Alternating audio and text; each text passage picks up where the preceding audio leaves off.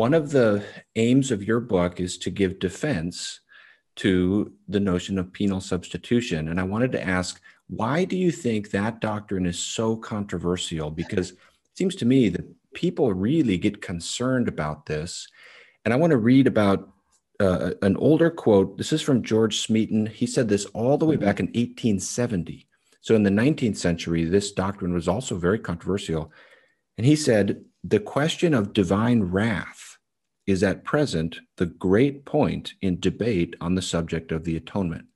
And I'm curious, do you think that a discomfort with the idea of divine wrath is still a major factor in why penal substitution and other related objective models of the atonement can be so controversial? Or what do you think is causing this to be so controversial?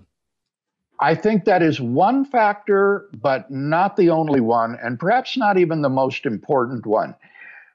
Smeaton wrote during the heyday of classical liberal theology, and the emphasis of liberal theology was that God doesn't need to be reconciled to human beings. God stands with open arms, ready to forgive and to embrace. Rather, it is human beings that need to be reconciled to God.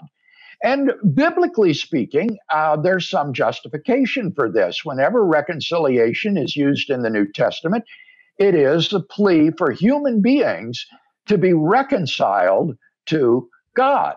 But that ignores the equally clear teaching that God is wrathful about sin, that he hates sin, and that he sides with the victims of injustice and abuse and violence and so forth. If God were emotionally indifferent to the victims of suffering, what sort of God would that be?